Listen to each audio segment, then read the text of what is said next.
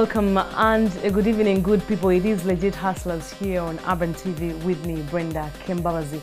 Now today, right here, is a mini processing plant that is led by Hakim Sekandi, who has made a living from making beauty products, health products, food supplements, cosmetology and all, name it. So today, we talk to him and we want to know where he started and how far he has brought it to today.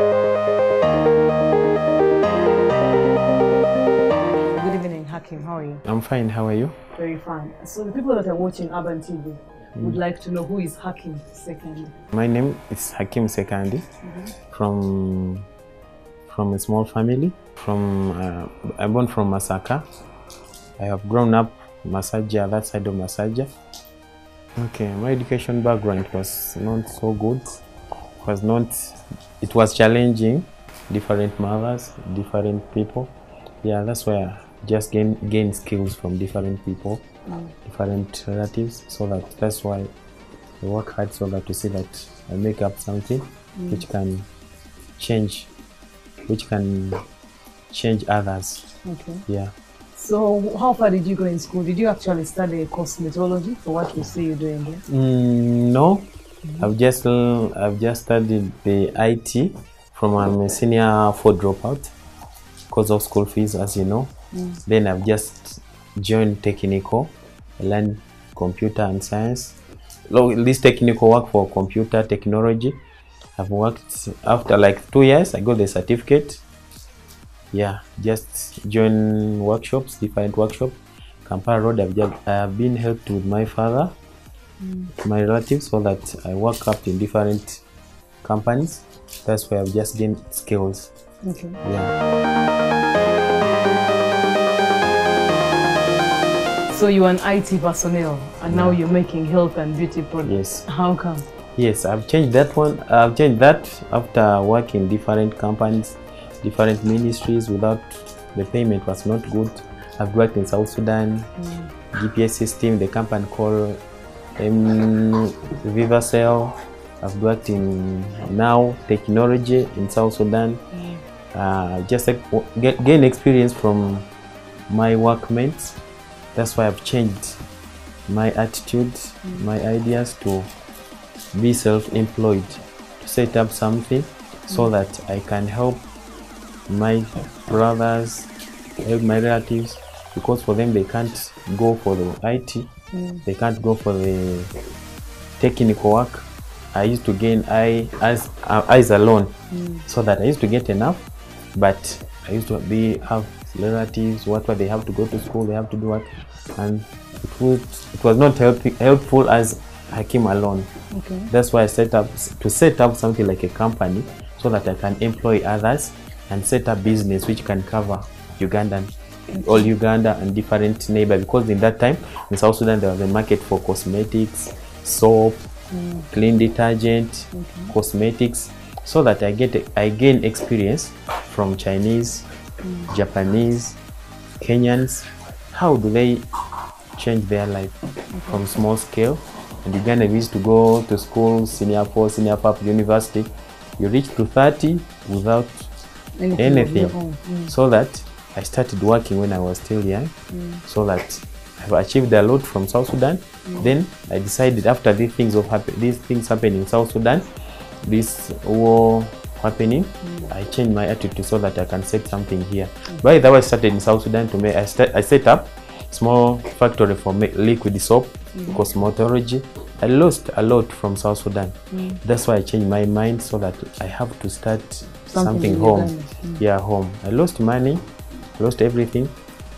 I didn't give up, so that I changed my mind to Uganda. Okay.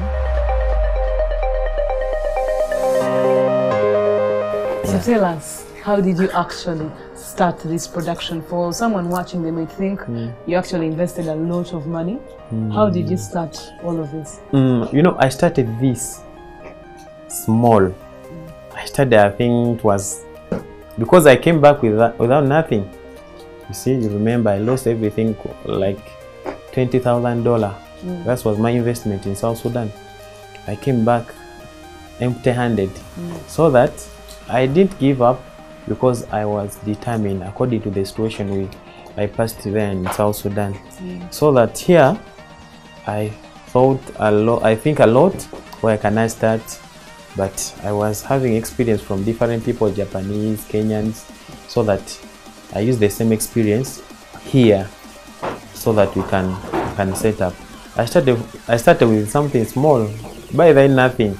I just used my capital, my brain, so that I can start up. I've just started here as a hawker. See, I used to make these things so that I go with them that side of Owino, Masaka, so that can get customers. Then I get orders from customer, and I was not having capital.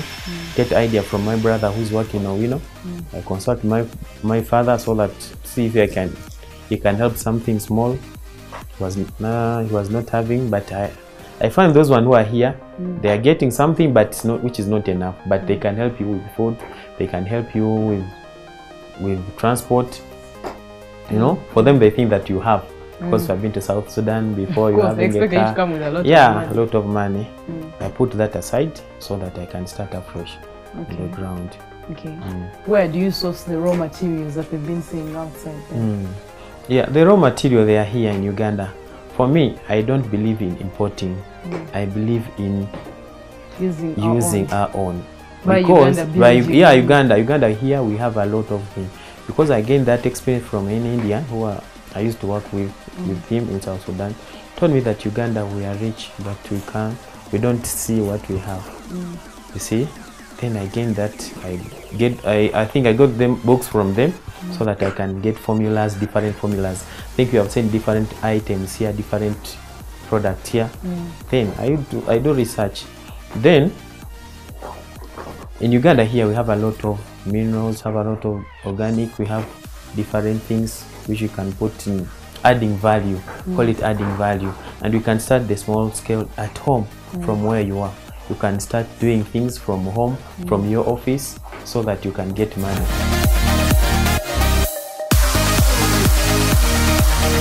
So, for example, like the okra that you use, that the seeds I've seen outside, the avocado, where do you get all of those from? Yeah, I get those one now. Those one from Ginger, they have Arua, they have.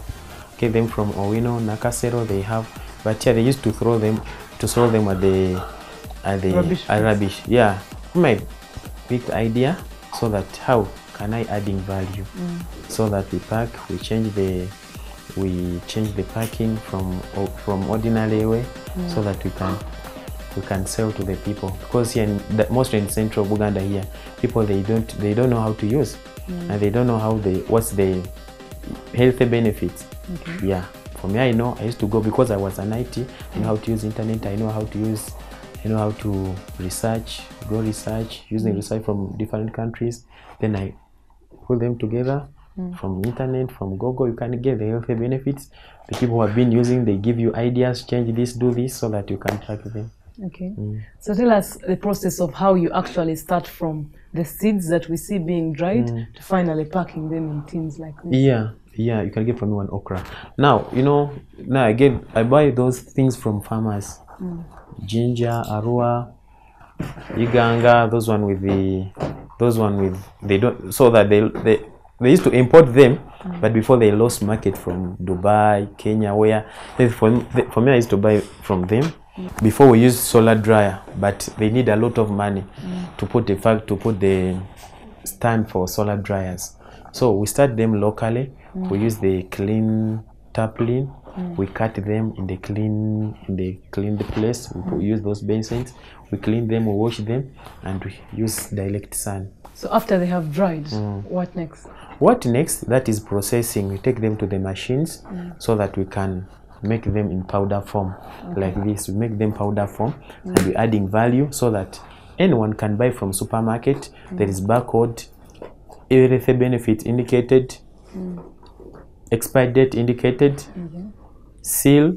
There's no they call them bacteria which can enter inside. That's why we put this seal, and we two seals, this one and this one, so that anyone can buy. You can move with them at airplane, you can take to everywhere and exporting them. Because I have customers in South Africa, have customers in Dubai and UK. They used to send orders because I used to market on WhatsApp, Facebook. Yeah.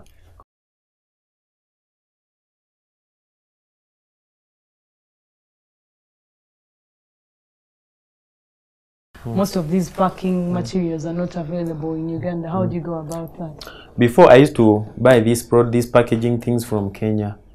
Yeah, using small money, you send money, using bus, so that it was challenging because of capital, using small money, lot of loss. Someone without capital determined, you cannot continue doing. Sure, there is a lot of challenge doing the thing. You need determination and to persist on these things. People here, they don't know about this product. And they don't know, like now for us we indicated in English. Some of them, why don't you indicate in Uganda? For us we don't know. So that you get challenge explaining, so that one customer bring you another one, so that you continue like that. Yeah, this packaging right now, the factory started here. It is now reducing the price. We used to get from Kenya, and those, I think it's called Safe Pack. Now they get interest here in Uganda, and they started building a factory here. So how many people are you employing in this mini factory here? Right now here it's a small scale. Right now we have 15 at the moment, but we have others who are buying and they sell. Those are not my employee, but those are marketeers. They used to buy to come at our place. They buy, you give them at the discount so that they can sell different parts, Arua, Sudan, Juba. They take to Busia, everywhere where people they use this. So how have you managed to market your products? How does someone get to know about Handshake products? Right now I have marketing here in Uganda. It's a challengeable thing. It's now 3 years marketing. I'm on the marketing. We sometimes used to give free. You have added things, you have put a lot of money, but people say, oh, why don't you give us that first sample? Uganda, they like samples. You see, first give me. Now this packaging only, it is 2,000. The product inside, something like 3,000. You look that you are going to give out something like 6,000 for free. Every day you give out like 6 pieces. You are making loss, but nothing to do. You have to give out. You see, so that next time you will buy. In that giving out, sure, for me, I think like get like 20 customers from giving out, and some of them from Kenya, another one from UK. I was that side of Munyonyo exhibition. I have given 10 of them, but few of them have bought from me. Yeah.